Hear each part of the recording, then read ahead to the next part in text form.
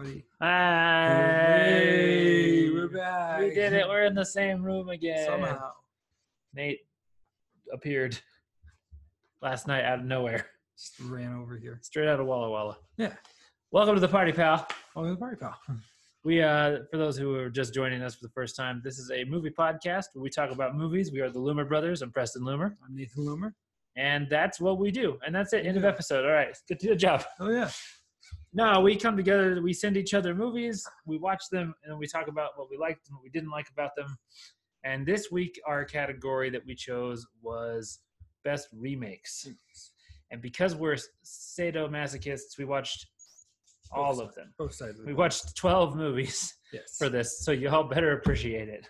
Yes. All right, the movies that we watched were, in no particular order, Ocean's 11, both versions, The Birdcage, and its original La Cage aux Folles, Little Shop of Horrors, both versions, Yes. The Thing and The Thing from Another World, both versions of The Fly, and The Evil Dead and Evil Dead. Okay. Cool. The order we're going to go in for these is the one that Nate disliked the most of the originals to the one he disliked the least. It's Ocean's 11. Ocean's 11! That was simple. I had high hopes for this movie.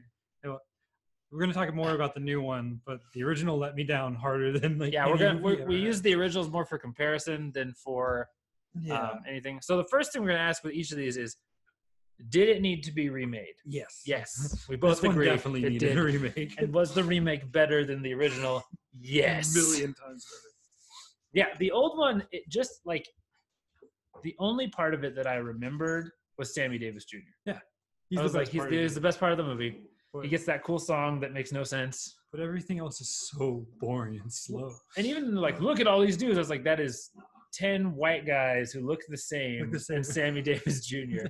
And the plan doesn't even make sense. They're not thieves. They're like ex-army buddies who decide we're going to rob a casino today for no reason. No reason. Besides, we can do it. They're going to rob like 5 casinos at the same time for no reason whatsoever. But the new movie, directed by Steven Soderbergh back in, I think, 2001. has an all-star cast that works. It's amazing who they got. They got Matt Damon. They got George Clooney. They got Brad Pitt. Basically, if they were on a 90s People magazine Sexiest Man Alive cover, they're in this movie. Julia Roberts is in this movie. Yes. They got Bernie Mac, Casey Affleck, Scott Conn, Elliot Gould, Carl Reiner, Don Cheadle, that Jewish guy who does all the hacking for them, the Asian gymnast dude. It's a lot. There's a lot of people. There's so many people. But you remember them. You remember what they did in this one. Yeah, their personalities, they do a good job, I think, when they meet them. They do a good enough job in this one that Rick and Morty made an entire episode based on the concept of like the heist team. I'm in. Son of a bitch, yeah.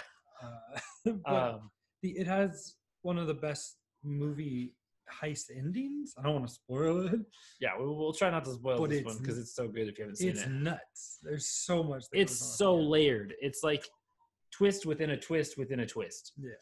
And by the time you figure out all of them, you're just like, wow, that's crazy. But the plan makes sense that it would, like, because a lot of times you're hoping that, like, when people lay out a plan in movies for heist movies, you're like, it only would have worked if like these pieces went together. Yeah. But they had a plan set up like that was those pieces. And the other thing is like the ending on this one compared to the original. The original's ending is so disappointing. Yeah. I was like, that was all that work for nothing, for a sad, not very funny twist on an ending. But this one actually, like, the ending's like you feel justified in it. And set up a pretty good series of movies. Yeah, it's not the best. It's not the best, but they're not terrible. Yeah. They do have that really funny one in Ocean's 12 where Julia Roberts pretends to be Julia Roberts because she apparently looks like Julia Roberts. They play the fact that she's played by Julia Roberts. And then there's the Ocean's 13 where they get Al Pacino to be like crazy Coke Al Pacino. Yeah. It is. I mean, now watching, I actually felt a little bad watching it because Bernie Mac has died and Carl Reiner just died, and I was like, man, we lost some legends. But they do pace it better, I think, than the original. The original takes like half the movie to even get to the heist, whereas this one's like right out the gate. We're heisting, get your dudes. Yeah, we're gonna give you 5 minutes to meet all of them, and then go in. Yeah, but even them setting up the plan in this one is exciting.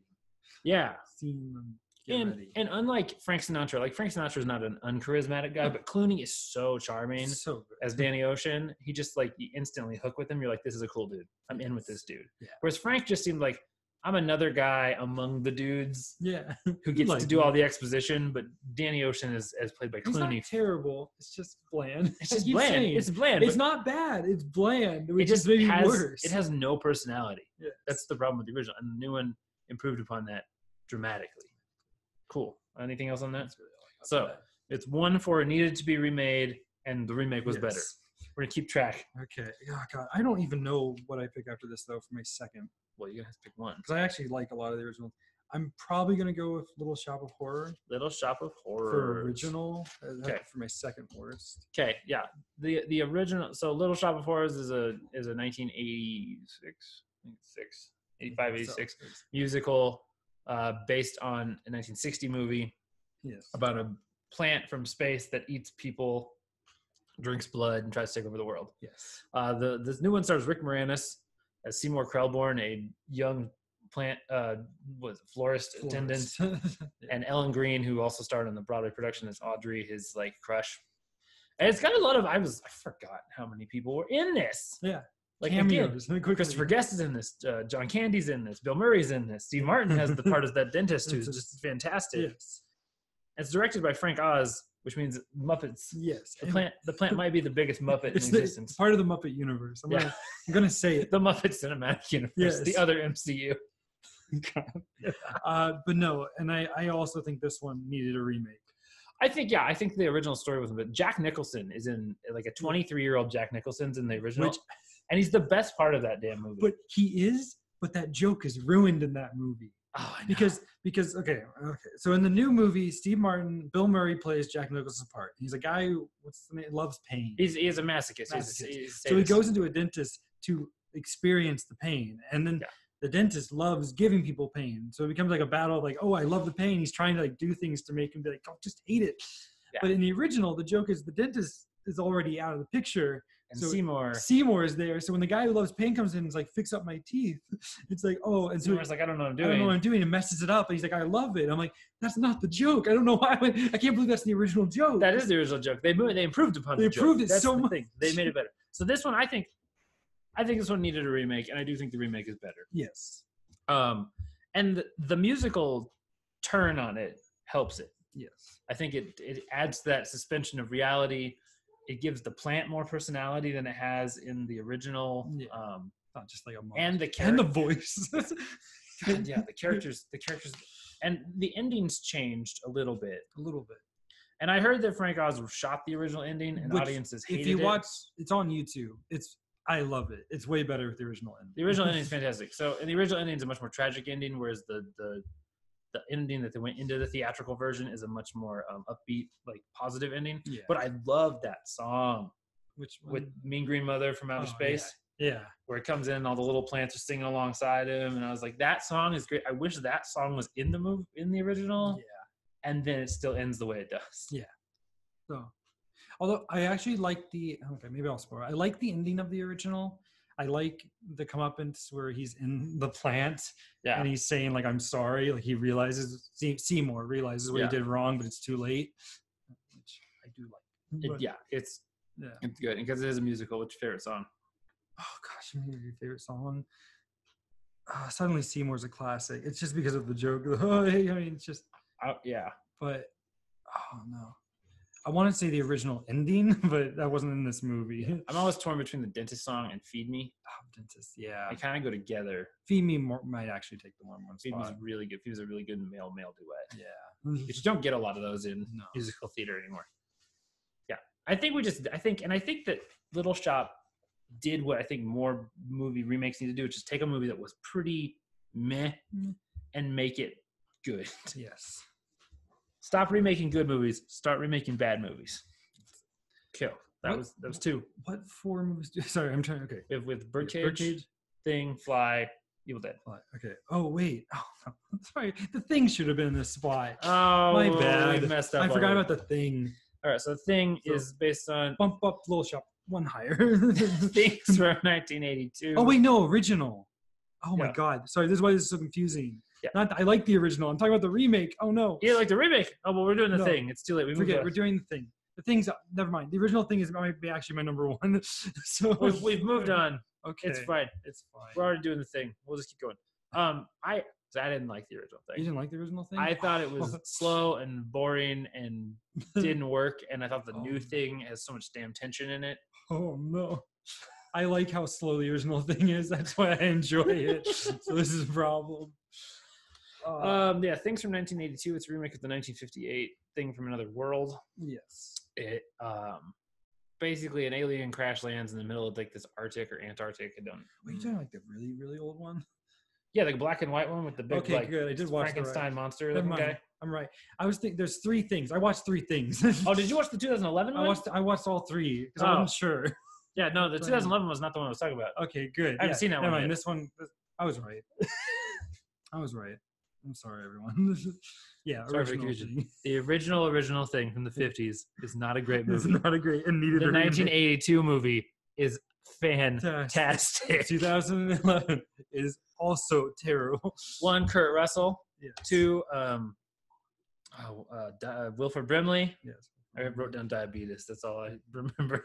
Yes.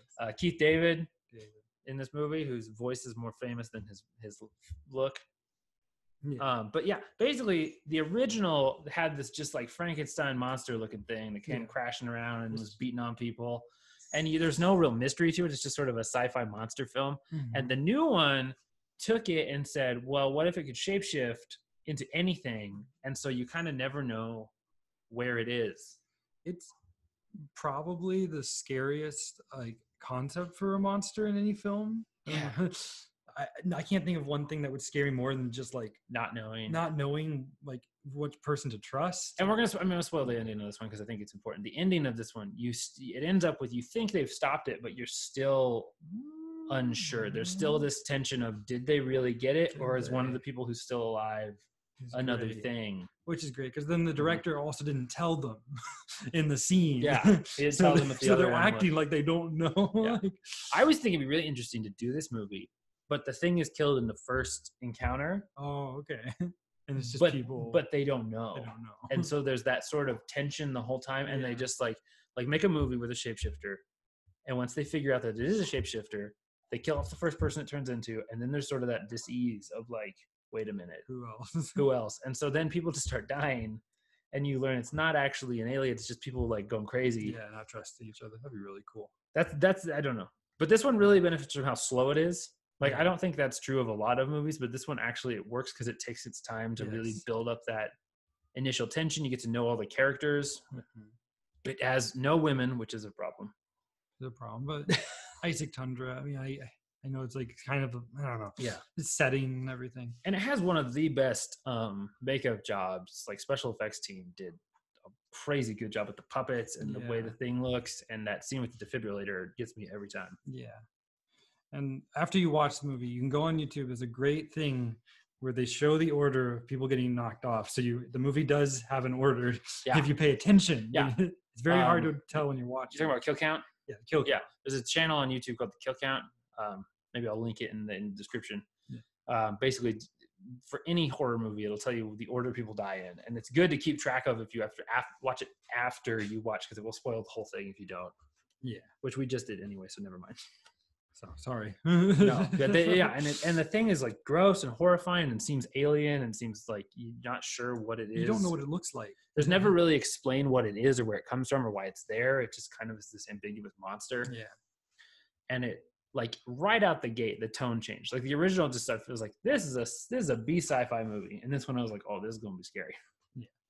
Right. And it's made by John Carpenter, who did Halloween and The Fog and a number of other movies that I love. The Fog is one of my favorites, actually. Yeah, we'll get to The Fog some other day. We talk about a lot of horror films, so it's gonna happen. I mean, Halloween's coming up in a month. We'll probably be like October, all scary stuff. All scary. Okay, that was number 3. Okay. So we've done. This is probably the hardest one. Birdcage, Fly, Evil Dead. Birdcage and Fly have the hardest. Which one do I hate? Because I actually really like both the originals. I think both the originals. I think I'm gonna put the Fly lower. Okay, so we're going with the Fly. The Fly. Okay, I still like it. The original Fly was it 1958. 58 was that one 58? Oh, then no, then the other one was 50. something else. Okay. I've already messed up. I don't know. Sony movies. Here's the thing: you type any of these movies into Google, it'll tell you when they came from, and most of you probably don't care. Yeah. The original Fly from the 50s is about a scientist who, in an attempt to teleport himself, accidentally confuses his DNA with that of a fly. Yeah. And turns into a monster, and then basically has to spend the movie asking his wife to kill him. Yes. Then they remade it with Jeff Goldblum and Gina Davis. The plot is similar, but the transformation is less sudden, and Jeff Goldblum like devolves into this sort of like weird mutant creature thing where you have moments where he hates it and moments where he's like really glad that he's turned into it, and it's really cool. I think of the remakes, this one I think didn't need the remake, but I think the remake's better. I'm glad it did. And David Cronenberg did a really good body horror movie. Yes. I think Jeff Goldblum's fantastic in this. I think it's one of his best. It might be his best thing. It might be the best thing he's been in. I think. But the original. Sorry, I'm talking about the original. The one thing about the original I like is the costume, like for that time. Even though it's just kind of, they're still stuck in like Frankenstein monster, Dracula type films, and you can feel that even though they're trying to do something more with it. But it's weird. So it goes from like just a particular normal monster movie to a full on just drama with monster elements. It's called body horror. It's when the idea is that your body is turning into something else and you can't control it. That's the genre subgenre that they give.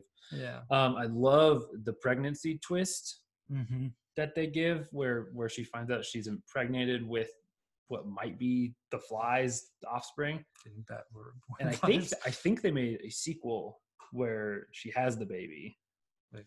I don't know if it's Gina Davis again, but that character comes back. Oh boy! And then but this movie not only is it like awesome, it's been parodied enough times. Remember when Heroes did it with that one character who suddenly got like bug powers for no reason? I think the bug from Men in Black was probably inspired by some of this. Mostly the biggest lesson is don't do science drunk. Don't do science drunk. And don't teleport yourself until you know it works. Yeah, don't. Something to. That's the problem. Is Jeff Goldblum gets drunk and then just says, "Screw it, we're skipping to human trials," and you have so much more time, and you don't need fuses with the fly. Yeah. That's the thing. The fly just gets in there. Yeah, it's like an accident. The machine would have worked. The machine worked he fine. He did it. Like, well, and then it goes with him sort of turning, going, "Oh, maybe this isn't a teleporter. Maybe this is a genetic splicer. Maybe I can fuse creatures together." Just don't do that. Just don't do drunk science. The thing though, the makeup effects that happen, they do a really nice progression where Goldblum gets more and more and more distorted until the very end where he's like a complete monster. The performances like take this really seriously, which is they didn't have to, and they did, and it helps it so much. And it's one step away from being a comedy. Like, and they do a good job of making your protagonist your antagonist at the same time. Like you don't know whether to root for him or root against him for most of the movie until like the very end when you kind of have to choose a side. But like I think of all the remakes we watched, I think this one jumped up the most for me in terms of like I didn't know it was gonna like it as much as I did again, and it right to the top. I never would have watched this unless we did this list. I never had an interest in it. Yeah, but it's so good. It's really good. So good. All right, La Cage. Yeah, La Cage aux Folles, or as it's titled in English, the remake, The Birdcage. The Birdcage. We watched a comedy. The Birdcage is a Mike Nichols movie from the mid '80s. It's a remake. No, it's the early '90s. I think it's '92. Yeah, it's a remake of the French film La Cage aux Folles from '78. It stars Robin Williams, Nathan Lane, Hank Azaria, Christine Baranski, Gene Hackman, Calista Flockhart. Like, there's so many people in this. And I think this is the opposite of the Ocean's 11. Like, it didn't need a remake, but I'm really happy it got it. Yeah, and I think it's hard to. I mean, I don't think you compare them. They're two different types of movie. That's the thing. Yeah. So the French film is more of a low energy comedy. It's like more of a situation comedy, kind of like a Noel Coward play. Whereas this is like higher energy. It's a little faster. Obviously, you got Robin Williams and Nathan Lane doing their zany stuff. One of my favorite Robin Williams parts. Though. He's actually really subdued. Yeah, which is great. Which is great. And the plot of it is essentially Robin Williams and Nathan Lane are two gay men. Robin Williams runs a drag club that Nathan Lane is the star performer of. Yeah. He had a child with a woman years. Robin Williams had a child with a woman years and years ago. That child comes and says, "I'm getting married," but here's the catch: the father of the woman I'm marrying is like the head of the most conservative group in Washington, D.C. He's like the anti-gay, pro-family correlation, and you have to meet him and convince him that you're cool. And so then it becomes sort of this farce of, can we get the mom to show up? Can we get my gay lover out of the house? Can we disguise that the house is, you know, that I don't actually own the drag club. I just happen to live near it. All this stuff. And like now there's a musical of it. And yeah, there's a musical. Kelsey Grammer, I think, played the Robin Williams role in the musical. Yeah. It has so many good bits, so many good moments, and yet I can't quote them, most of them, because they're long bits. Yeah, they're so good. The scene where he does the dance thing with the fussy like the gram, I love that. I like that they do the setup at the beginning where you don't know if the son is the son. It's sort of this mystery of like, is he their son, or is he a lover, or who is this kid? Nathan Lane is phenomenal. Nathan Lane in drag is the gift you didn't know you needed. And Hank Azaria also as Agador Spartacus, their butler / houseboy. Who needs to be in more things. I'm really, every time I see him, he's so good. He is. He's just fantastic. I mean, he's a great voice actor, so he does that more. But yeah. Then I think, and for me as a person, I think the energy of the remake is better than the original. Yeah. But I can see people who would like the original. Yeah. Like I know there's people out there who would be like, oh, I actually don't want this to be so fast. Right. Yeah. And this one's for Mom, because I've already told her this. Mom, watch this movie. Yeah, she would love it. You're gonna love it. You'll think it's the greatest thing ever. Yeah. Okay. It's so good, and it's. I can't even go into it without spoiling most of the plot. I don't want to spoil it. That's my. I'm sitting here quiet, like, don't do that. Yeah. There's some jokes involving a lot of sort of accidental gay pornographic items, and there's a whole scene in drag that just makes the movie. But for the most part, I'll say didn't need a remake. The remake is about the same. It's okay, we have one. It's good. It's fine, we have it. It's not like better or worse. Yeah. Great. And then that's all. I think we just have The Evil Dead left. Well, yeah. Okay. Well, this one was easy. This is one of my favorite movies of all time. So the original Evil Dead by Sam Raimi from 1981. It's about a bunch of. It's the original like cabin in the woods movie. Kids go out to the cabin. They get possessed by demons. One of them survives by basically having to blow them all away. And it was so over the top that it was comedic. So when they made the sequel, Evil Dead 2: Dead by Dawn, they basically leaned into the comedy angle. Yeah, it's the same movie but with comedy. It's not really a sequel. Yeah, it's a remake. It's more of a remake sequel. But the movie we're talking about is the 2013 Evil Dead, which is a remake of the original that took all of the funny out. Yeah, and played it for scary. So, did it need a remake? No, not at all. Is the remake better? No. Is the remake still good? It's okay. Think so. It's not bad. If you like a like just straight kind of gore fest, cheesy, scary movie, solid. And Jane Levy as the lead is really strong in it. She's probably the one addition that I like. See somebody else I want in more movies, but yeah, man. I will say the one thing the sequel does better than the original is why they're at the cabin. Yes. They're not just going. They're going to get their friend rehabilitated because she's trying to get off drugs. Yeah, she's a drug addict and trying to rehabilitate her. When people start turning to like these evil things, it's more like, oh dear, she's tripping. She's tripping. Because she's the first one that gets possessed. Yeah. So then everyone's like, oh, she's just on like some withdrawals or some drug issues. Which is great. But then it's just a normal horror movie from there on out. Yeah, but the thing I liked is I noticed this time a lot of allusions to the original. Mm-hmm. And they actually take it in order. So there's in the original and in this one, there's 2 guys and 3 girls. Yeah. And one of the girls is the sister of one of the guys. And in both movies, it's the sister goes first, then the second girl who's not dating the main guy, then his friend, then his girlfriend, and then finally he is the lone survivor. But in this one, they flip it so the sister gets redeemed. Which I didn't see coming when I saw it in theaters, actually. Yeah. and he gets redeemed and comes back, and then basically like they take what you expect to be the guy you expect to be the protagonist, and he's not. Yeah, which is good. I do wish I got to see more of this one because the Evil Dead TV show was a letdown. I said, or rather, just have another. Another remake. Yeah. And Bruce Campbell shows up at the very end of the movie, just for no reason. Yeah, just in the credits. Well, he and Sam Raimi produced it too, so it's not like this one was just a remake with no connection. They actually approved it. Yeah. I think that the best friend is Wolverine. That dude took more punishment than any human should. He gets stabbed so many times and somehow isn't dead for a while. Yes.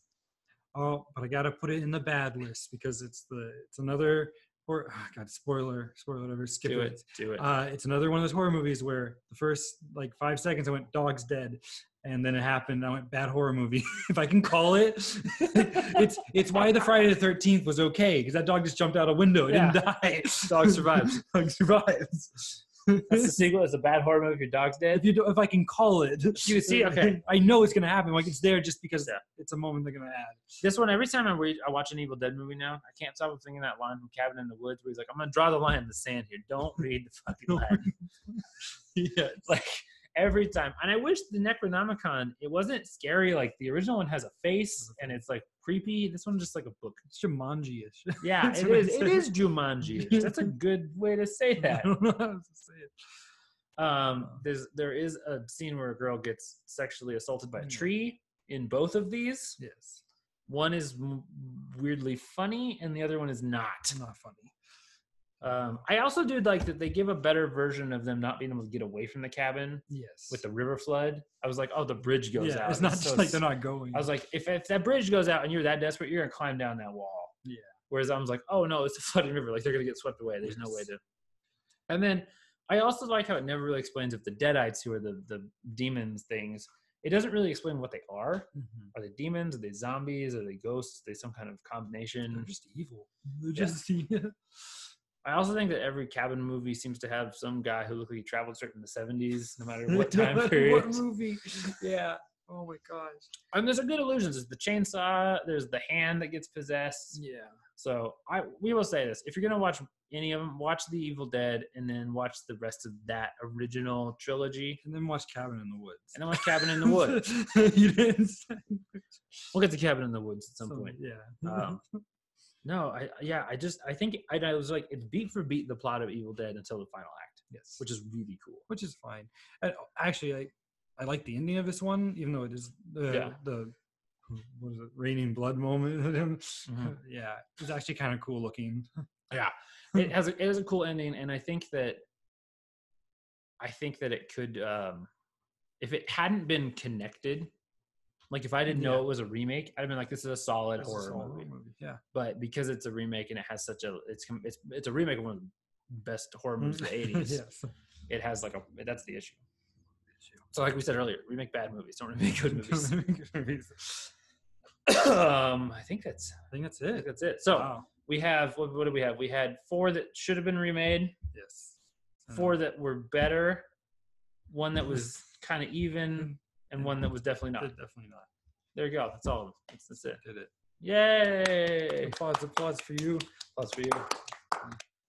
We already know what the next category is, so I'm just gonna say it here. 2. Yeah, we talked about it. We talked about 2. We talked about 2, but I picked 1. Okay. We're gonna do movies with good sequels to bad movies. So I have no idea. There's 4 movies that we're gonna watch. There's only 4 options. Okay. There's only 4 in existence. Now we'll find some stuff. And until I guess that's all we got for now. Oh no, I didn't think of a movie. Oh, you gotta think of a quote. I didn't think of a quote. Quote anything. I always do it before the thing, and I didn't do it this time. You gotta quote it. Oh, I wish I knew the Necronomicon thing. Oh, you want me to? I'll get you that. Then you do it. No, it's your turn. Oh wait, I'm sorry. Where's Dodie? He's over there. There you go. That's the one. What is it? Klaatu Bar. Oh my God, you're gonna make me do it. Yeah, I'm gonna make you say the freaking Latin. How do I say the middle part? Barada Nictu. And now, if we have an evil Necronomicon anywhere in the house, we may not have another. This might be the last episode of What We Do in the Party Pal. There we go. Welcome to the party. Not what we do in the party. What we do in the Party Pal. We combine What We Do in the Shadows and Welcome to the Party Pal. All right, that's all we got. Peace. I'll see you guys later. I'll see you in 10 seconds after I turn this off. 10? Where are you going? I'm closing my eyes.